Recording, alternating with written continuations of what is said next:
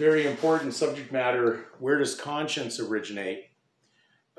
Most people don't realize that the legal system recognizes those that act under the supremacy of God, but the majority of people who do not realize that operating the legal actually violates conscience because it's dealing with violence. We've already talked about that the whole system of arms or a club is the rule of enforcement by arms and violence. So the system that you are operating in seems very aggressive and extremely non-peaceful because that's where it originates. It isn't that there isn't good people out there. It's just that they haven't awoken to the mind of God that they were given as a gift at birth. So where does conscience originate? Well, when we look at Black's Law 4th edition, has a very interesting phrase that basically translates, conscience is called from con and scio, to know, as it were, with God. So did the legalists not realize the direction they were going, or did they believe they were going to be looking after beasts? They were going to be looking after people who want human legal rights to do things that are contrary to what is natural.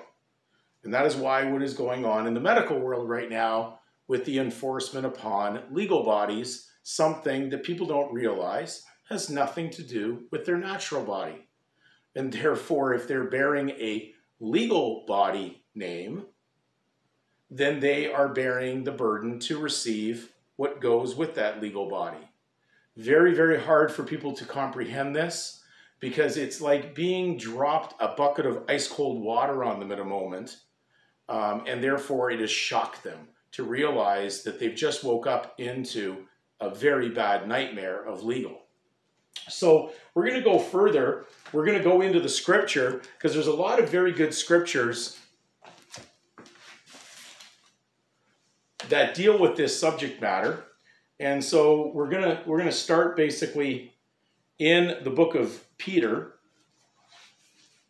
And in the book of Peter, at 1 Peter 2, verse 19, it reads, "For this is thanksworthy, if a man for conscience towards God endure grief, suffering wrongfully." So we realize if you're doing the right thing and you're surrounded by a mob of people who want to do what is wrong, well, you will suffer even though it's wrong. You're not suffering because you're doing basically something that is really against anything to do with moral thought or conscience. You're suffering because you're surrounded by people with no conscience who want to do something unconscionable. So therefore, welcome to the legal world that doesn't seem to know the difference between what is right and wrong, what is truth and fiction.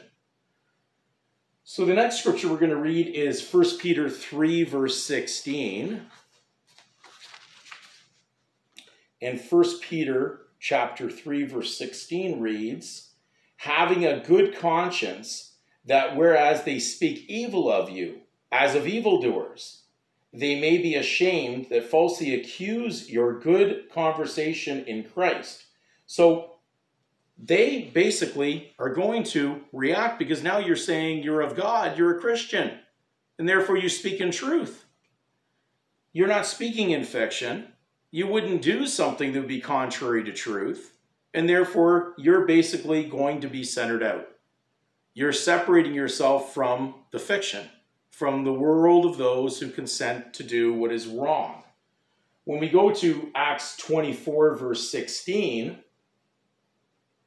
it says, "And herein do I exercise myself to have always a conscience void of offense toward God and toward men."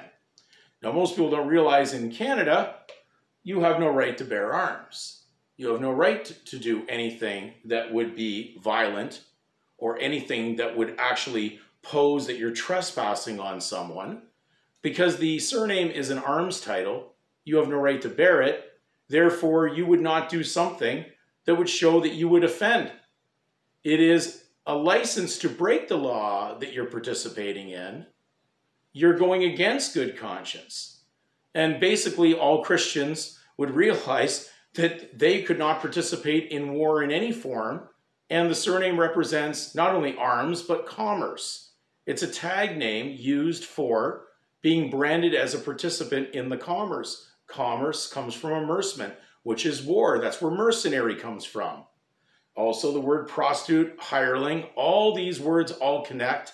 And that's why we do a series of these words during the week to get you updated on understanding the words that you're using that you may not have been aware of the meaning of.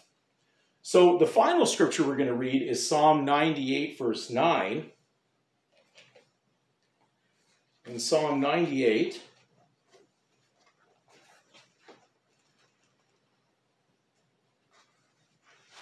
verse 9, very important scripture. It says, "Before the Lord, for he cometh to judge the earth, with righteousness shall he judge the world, and the people with equity." Now, why did he use that term equity there? Well, because equity means conscience. So when we look at even the definition of equity in Black's Law, you will find that it relates to conscience. Doing what is right and not doing something that would be of an immoral direction. So, do you know the difference between right and wrong? Do you have a conscience? Well, then you would have the knowledge of God.